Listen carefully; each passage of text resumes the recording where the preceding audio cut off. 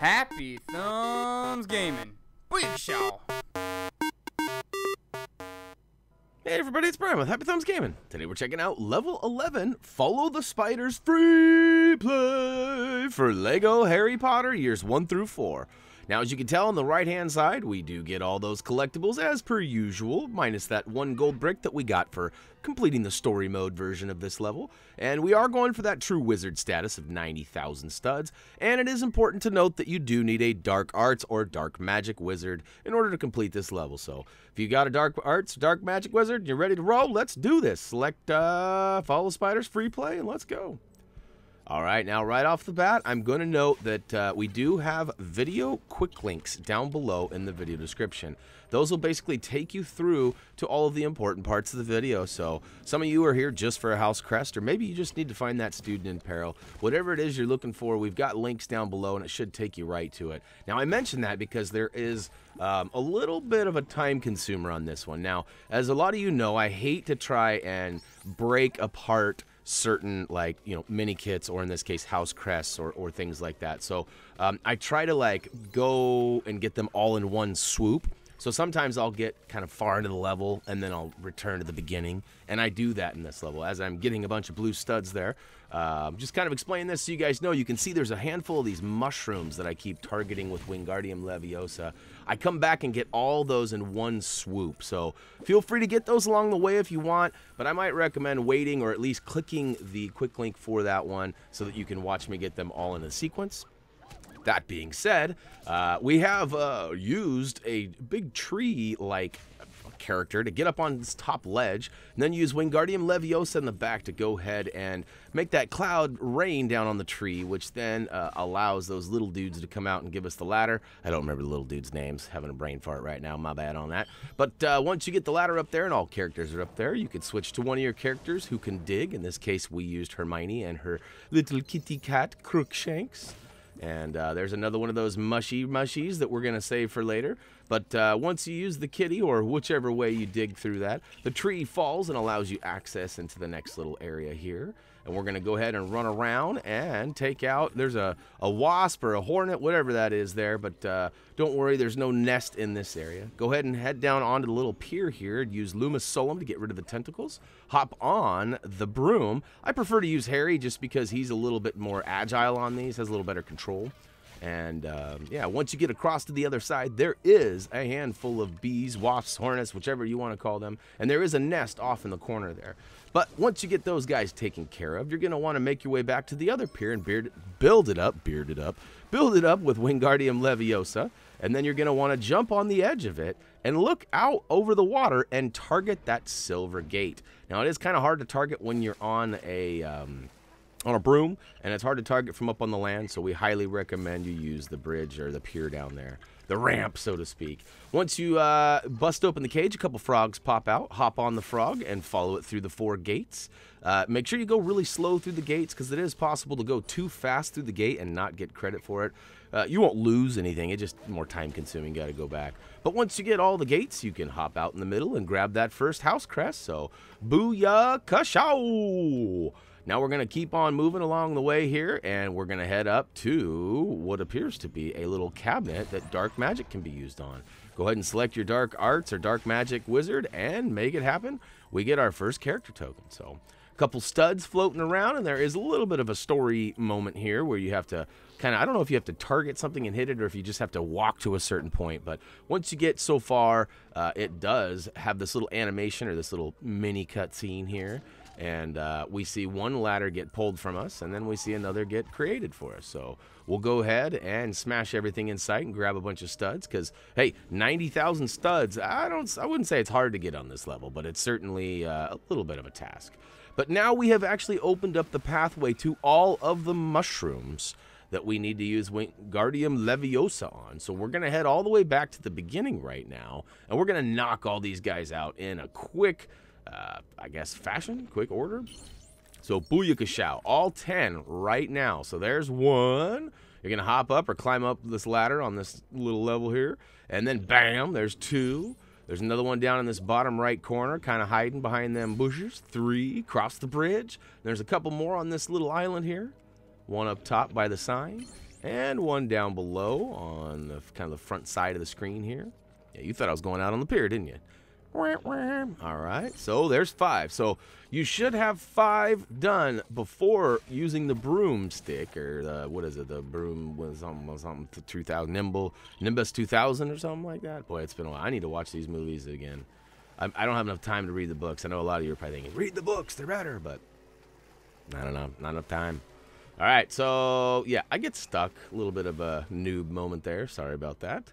And once you get back over, there is the first set of mushrooms is right there on the front right side. There's another one right behind that green tree. Kind of hard to see. Easy to miss, I guess. In that front right corner where you had to walk up to trigger that cinematic scene for the story mode there, there's one in that corner. Now we're going to head up the ladder and go up to the right. Now keep in mind there is a character token off to the left, and we do come back and get that. But again, we didn't want to mix these things up. We wanted to get all of these mushrooms all in one swoop rather than trying to confuse you guys or split them up and giving you multiple quick links. Sometimes we have to, but when we can avoid it, we do. And look at that. The 10th and final mushroom is back there. Go ahead and swoop up that house crest, the green one. And go ahead and keep on keeping on. You might have noticed, too, that with a 2x multiplier, right around here, you guys should probably be getting pretty close to the true wizard status, as we just grabbed it there. And, all right, now we're going to head back to this character token. You guys probably got this in the story mode, but just in case you didn't, you can go ahead and hop over on these spider webs. Awfully bouncy. Usually those are kind of sticky, aren't they? I've never been in a life-size spider web, I guess, so I don't really know the answer to that question, but go ahead and knock out these pixies in the back. They're kind of hanging out, destroying this tree, or keeping the tree from doing what we need to. That was a little weird how it kind of like gets into a momentum after they... anyways. Little whiplash takes away the... well, actually gives us the ability to dig.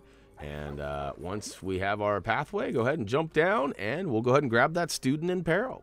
We'll turn that frown upside down. All right, the big boss with the big spider. Off in the back corner, you might realize there's a little student in peril. I had a hard time targeting him himself. It seemed to be the spider web behind him was what I needed to hit. So we grabbed that, and we turned that frown upside down, you know what I'm saying?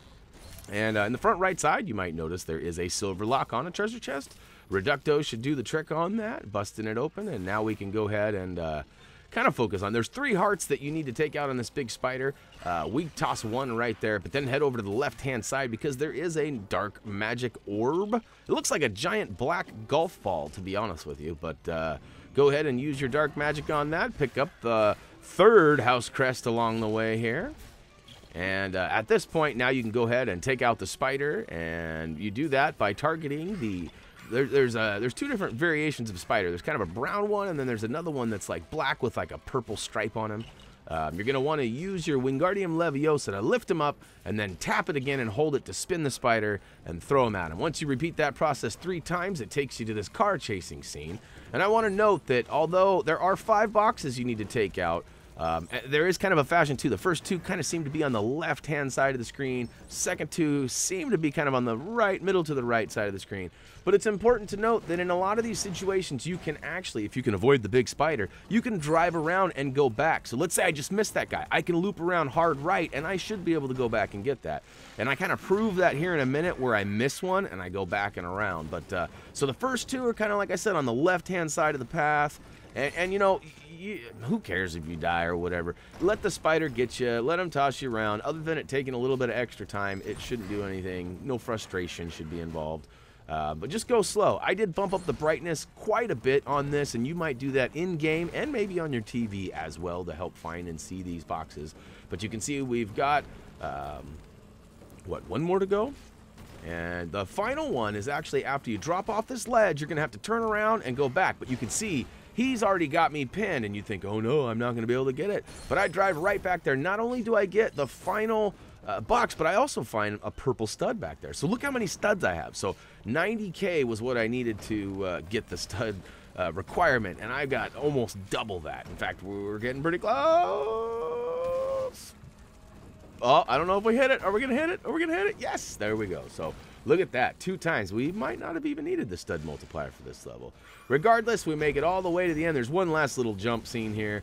A couple more studs to be had, a little bit more, and that's it. Booyakashow. All right, so we got all 3 character tokens for the level, as we're about to prove. 1, 2, and 3.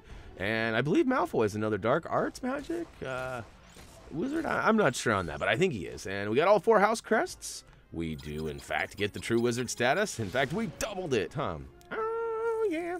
And lots of studs. Lots and lots of studs. Almost, well, we do. We have 1.25 million. There we go. Almost. Yeah, and hey, turn that frown upside down. We got that student in peril. And for that, we got a couple of gold bricks. 1 for the house crests, 1 for the true wizard, and 1 for the student in peril, putting us quite a bit, well, not quite to the halfway point, but that's going to go ahead and wrap up Lego Harry Potter years 1 through 4, level 11, Follow the Spiders, free play.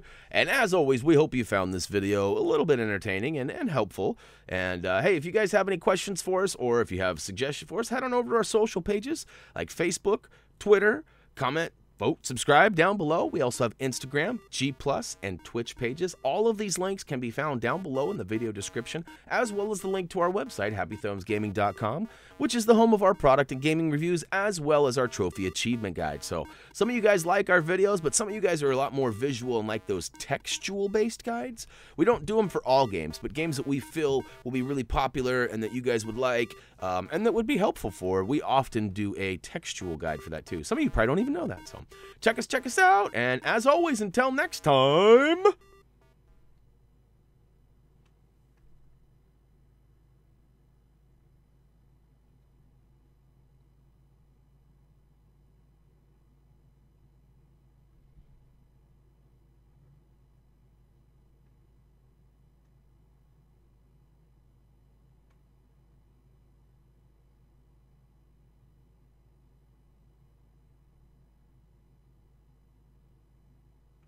I know I always try to be original and have something, you know, different, but I was sitting here thinking, I got nothing. I mean, I can't make a spider noise. I kind of abused the whole turn the frown upside down in this video, so, I got nothing.